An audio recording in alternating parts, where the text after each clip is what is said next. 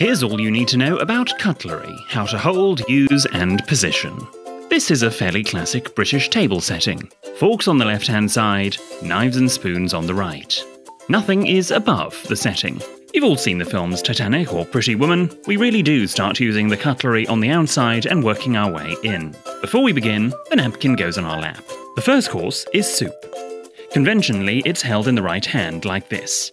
When eating soup, we scoop away from us and then eat the soup from the side of the spoon closest to us. When resting, the soup spoon should go just under the soup plate on the base plate at an angle.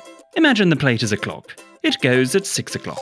Next, fish cutlery. We hold these just like a normal knife and fork. The resting and finish positions are the same as with any knife and fork, which we'll cover now, during the main course. Finger down the knife, please. It's not a pen, so don't hold it like one. When resting, place the cutlery at 3:40, if you imagine they are the hands of a clock. The bridge of the fork should rest over the blade of the knife. When finished, the cutlery is placed at 6:30 on the plate, like so. Now, there are some international variants to this. In the USA, the cutlery would be placed at a slight angle, at 4:20, to signal you've finished. In much of Europe, the cutlery would actually go closer to 3:15, with the tines of the fork facing down.